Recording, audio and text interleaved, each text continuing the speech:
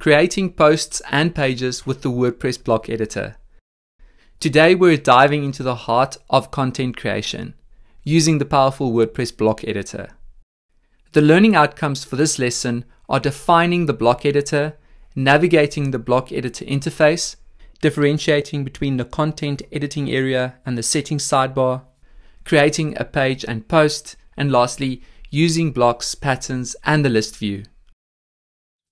The WordPress Block Editor allows you to build your site with blocks, no code required. As seen before, to create a post or page, log into your WordPress dashboard. From the dashboard, navigate to either posts or pages in the left-hand menu. Let's create a new page to take a closer look at the block editor interface.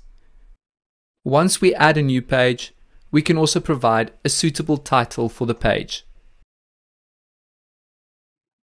When you click on the inserter, you will be able to add a range of different blocks to build your page. Blocks can be anything from paragraphs, images, columns, galleries, pricing tables, and more. Block patterns is another great feature. These are set groups of blocks or pre-designed blocks that you can quickly add to build entire sections and then modify it to meet your needs. And on the right, next to patterns, we can add media. Firstly, from our media library or from Openverse. They provide openly licensed media that is available to use for free. There are multiple ways to add a block. Firstly, you can click on the inserter top left or on the inserter within the page. The 6 blocks that appear below search will be your most recently used blocks. Or you can use the / command. So let's say / image and add an image from our media library, which I've already uploaded. Next, I will press enter and then add some text to my paragraph block. And then add another paragraph. The interface is divided into 3 main sections: the content editing area, the left sidebar for selecting blocks or the list view, which we will talk about in a moment, and the settings sidebar on the right. The settings sidebar on the right provides additional settings and options for the selected block, allowing you to style the block further. Each block, of course, will have different settings available.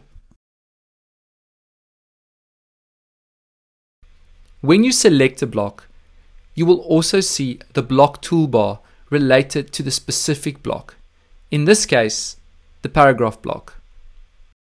And starting from the left, the block toolbar allows you to transform this block to a different type of block, drag and drop a block to a new location, or use arrows to relocate a block, change the alignment of the text, select bold, italics, or allow you to add a link. The drop-down arrow allows highlighting, adding footnotes, and other styling options. And when you click on the 3 vertical dots, you will see more options. Next, it is also important to highlight the list view. In this example, you will notice that I've built an entire page using a variety of blocks.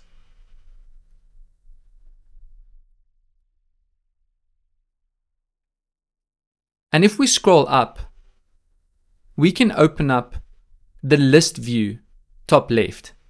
The list view helps you navigate between layers of content and nested blocks. It is an indispensable feature of the WordPress editor that makes it easy for you to work with the blocks on your site. You can view the exact order and structure of every block on the page, which is especially helpful if you have a page with a lot of content. You can select blocks that have other blocks nested inside them.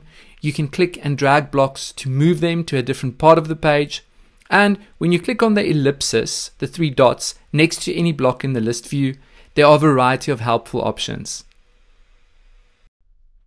Let's return to our original page and continue building the page using blocks to see the block editor in action. Firstly, let's add a gallery block and then select 3 images from our media library.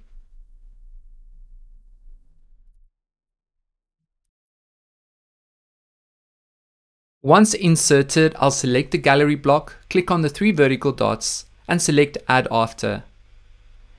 Then I will click on the inserter top left and add a pattern, a pre-designed group of blocks.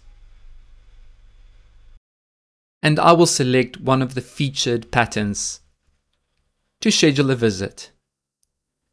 Then I will open up my list view, select the group block and change the alignment of the text. Next, let's look at the sidebar settings.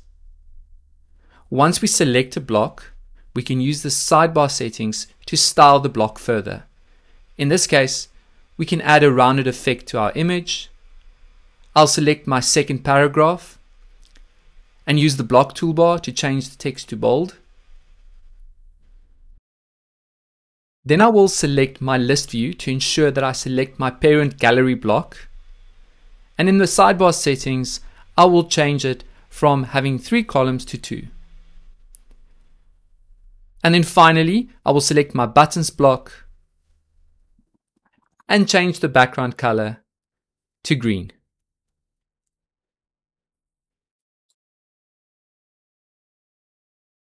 I trust you now see how the puzzle pieces of the block editor fit together, using blocks to add content, using the settings sidebar to style and edit your content, and using the list view to navigate your content. Please note you can also create and edit pages in the site editor. So let's make our way to Appearance and click on Editor. And this will of course take us into the site editor. Then we can select Pages, and I will open up the Using the Block Editor page and then select Edit. In the site editor, we add content to the content block. And then it works exactly the same, and we can keep building our page using blocks. In this case, I will add an embed YouTube block. Add my URL and then embed the video into my page. To end off, creating a post is exactly the same as creating a page.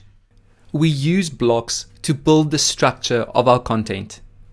And please note, we cover adding categories, tags, and a featured image in a different lesson.